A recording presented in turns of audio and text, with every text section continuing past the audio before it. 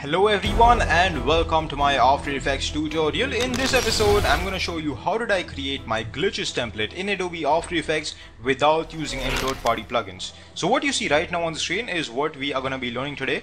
And before getting started with the actual tutorial video, let me give a quick shout out to two video links that are really important.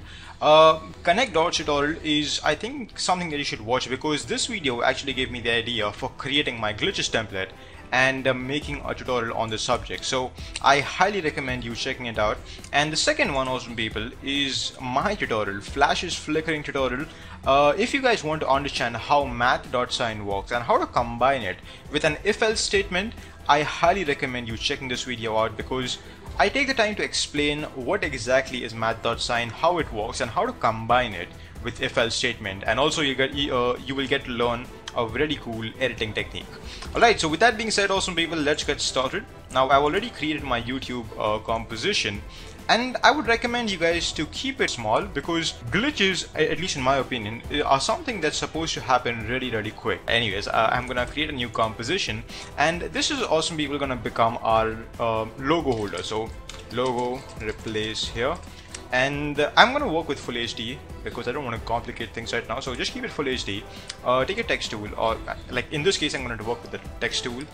You guys can add your logo. I'm gonna stretch it up a little bit, align it in the center, and bold italic, made it a little more fat. Alright, there you go, we have a nice logo.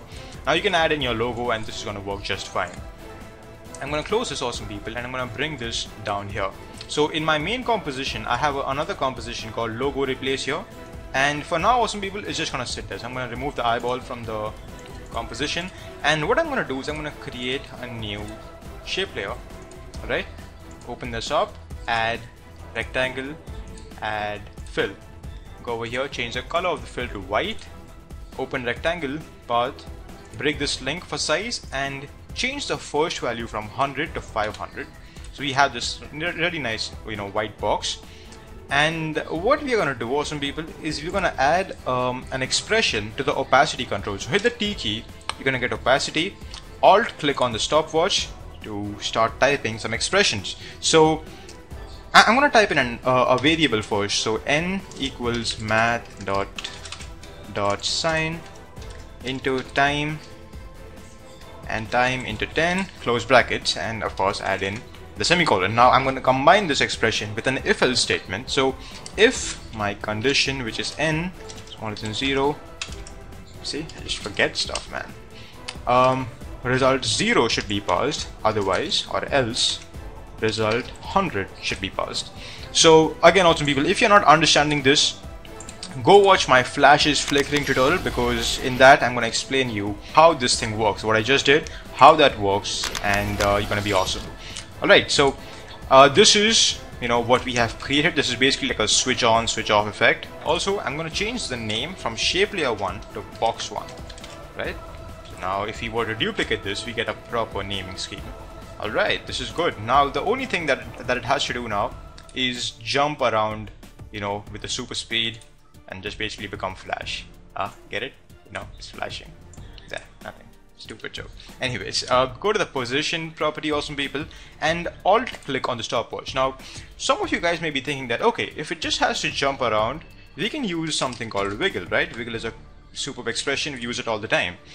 That being true, awesome people, but there is something that you have to do before adding in the wiggle, and this is seed random. And I don't have the time, awesome people, to explain you what is seed random in this video.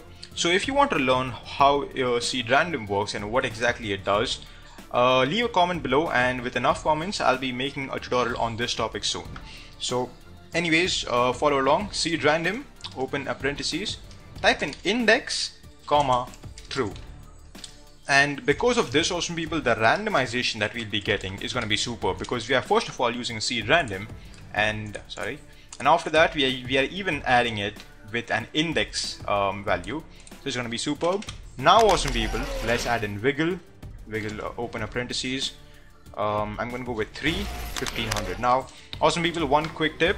If you guys are creating this for a bigger resolution, I'm just working with full HD. If you're creating this as a 4K file, I highly recommend you changing this from 1500 to at least 3000. The only reason I'm keeping this 1500 is because my composition size is somewhere between 1920 and 1080.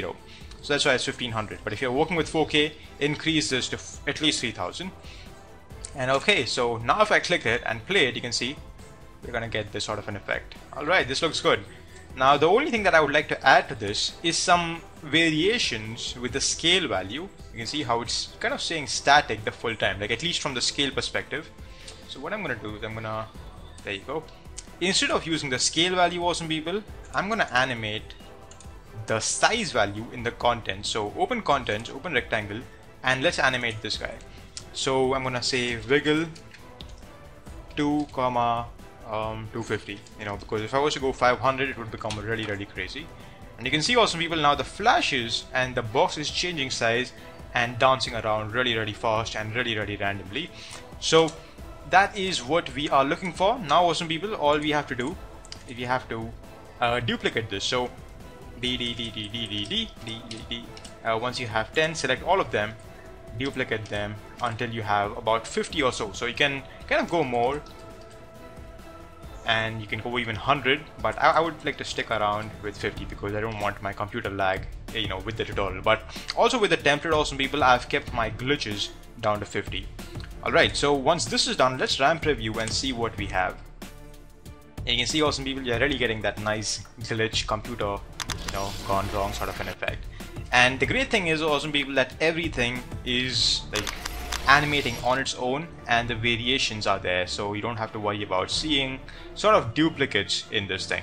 Alright, now awesome people, what I'm gonna do is I'm gonna select all my box layers and I'm gonna pre-compose them. So right click, pre-compose. I'm gonna call this rough glitch. Right, open, move all attributes, remove this check, click OK, and there you go, awesome people, we have something really nice. So now, awesome people, I'm going to enable the eyeball for my logo replace here folder, and I'm going to use a track matte and I'm going to change it to alpha matte. So only, awesome people, when there is white visible, the logo is going to be shown. So if I preview this, you can see we're getting some really nice random motions throughout the logo. Now the one problem that we are getting is that this animation is there throughout the video, like we are not getting the stop part, right? After a certain time this is supposed to stop and the logo is supposed to be there on screen. So we'll go to our rough glitch composition and create a nice white solid. I'm just going to call it white.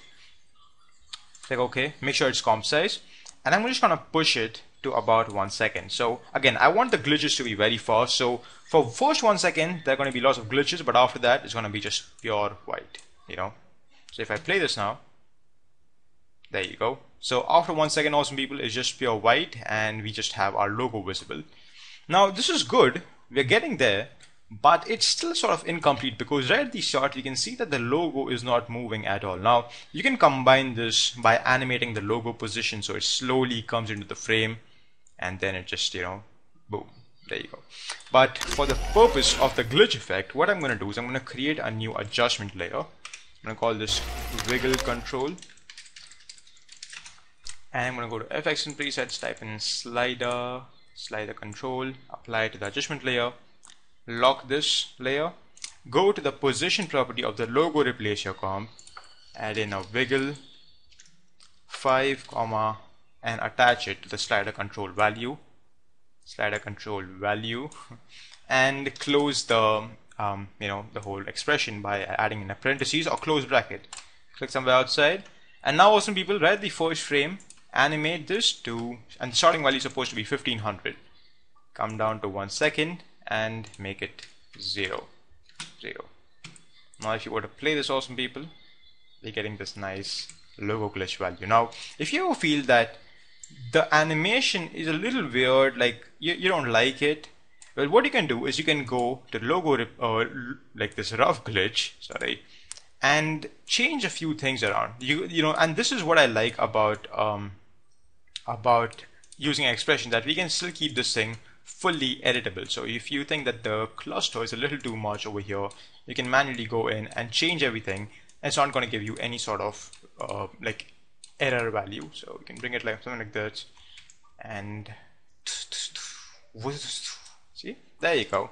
Now if you want to create the different version, like you don't like the black version, you want to have like the, you know, like your logo is supposed to be in black, what you can do, awesome people, is change this to alpha inverted matte.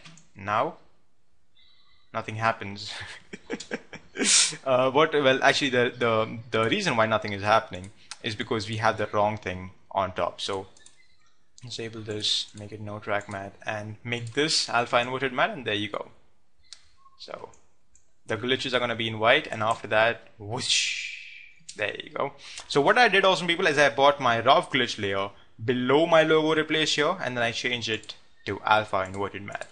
So that is how you create my logo glitch effect in Adobe After Effects. Thank you so much for getting me 100 likes on that template video. I hope you liked this tutorial video, and I hope you guys understood what I was doing. Now if you still want to learn what is seed random and you have any sort of doubts, you can come to me on my Facebook. I'll try to help you as much as I can. And if you want a seed random tutorial, leave a comment in the in the comment box below, and you know, with enough comments, I'll definitely make a tutorial video. So my name is CJ Style. Thank you so much for watching this video, and I will see you all next time. Take care, subscribe, like my Facebook page, do all of that, and stay awesome.